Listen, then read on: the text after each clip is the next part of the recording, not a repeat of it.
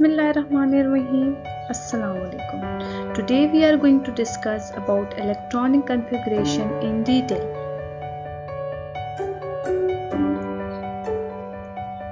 You are watching my YouTube channel Chemistry Tutor. Before going to discuss the topic, like, subscribe and press the bell icon to get the updates of Chemistry Tutor HR, and don't forget to share with friends.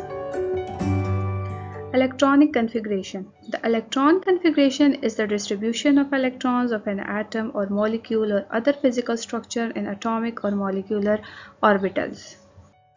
If we want to learn about the electronic configuration, so it is important to learn about shells. An electron shell is the outside part of an atom around the atomic nucleus. It is a group of atomic orbitals with the same value of the principal quantum number n.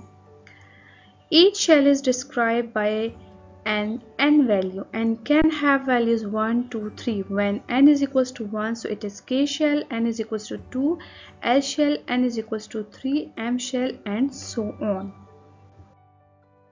Next is to know about the subshell. Subshell is a subdivision of electron shell separated by electron orbitals. Subshells are labeled as S, P, D, and F in an electron configuration. How we can relate shells, subshells and orbitals. Each atom has an electron shell which is labeled as K, L, M, N, O, P, Q or 1, 2, 3, 4, 5, 6, 7, moving from the shell closest to the atomic nucleus and moving outward. Electrons in outer shells have higher average energy than those in inner shells. Each shell consists of one or more subshells. Each subshell is composed of atomic orbitals. Aufbau principle. This scheme is Aufbau principle. According to this, the principal electron fill the lowest energy subshell that is available first. This means electron will fill first 1s, then 2s, then 2p, and so on. There is a formula 2n square which is actually Bohr's formula. Formula 2n square helps in the determination of the maximum number of electrons present in an orbit. Here n is equals to orbit number. The formula helps in determination of arrangement of electrons and is known as Bohr-Bury schemes. Let's take example. If we are using this formula 2n square to fill the electrons in the orbits, then we will take n is equals to 1. 2 into 1 square, it will be equal to 2 electrons. It means that maximum electrons in K shell will be 2. You can see here this is the first shell which is known as K shell, and here 2 electrons can accommodate. Let's take another example of using this formula 2n square. If n is equals to 2, so we will put in this formula 2 2s are 4, 4 2s are 8, so 8 electrons. Maximum electrons in L shell will be 8. As I told you earlier, the second shell will be L shell.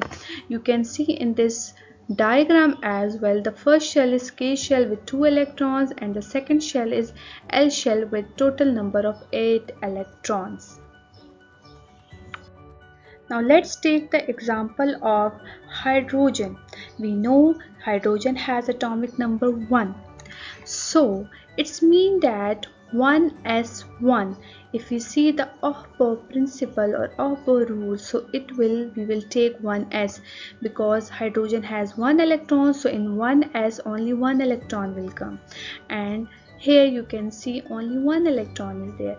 But what is this 1s? This is actually first shell K shell, and S is subshell. It means that shell consists of subshell S. Let's take the example of the sodium with atomic number 11. If we see this scheme, so first we will fill 1s with 2 electrons, then 2s with 2 electrons, 2p with 6 electrons, and then 3s with 1 electron. Now we will assign the values.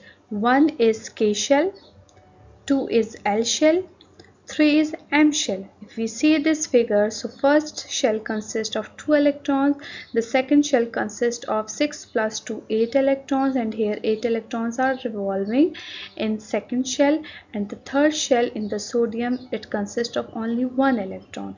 So in this way we can write the electronic configuration of sodium. Now you can do practice of electronic configuration for other elements as well if you have understood about the shells and subshells. Thank you for watching my video. I hope it will be helpful for teachers and students. For further interesting chemistry videos, stay tuned with Chemistry Tutor HR.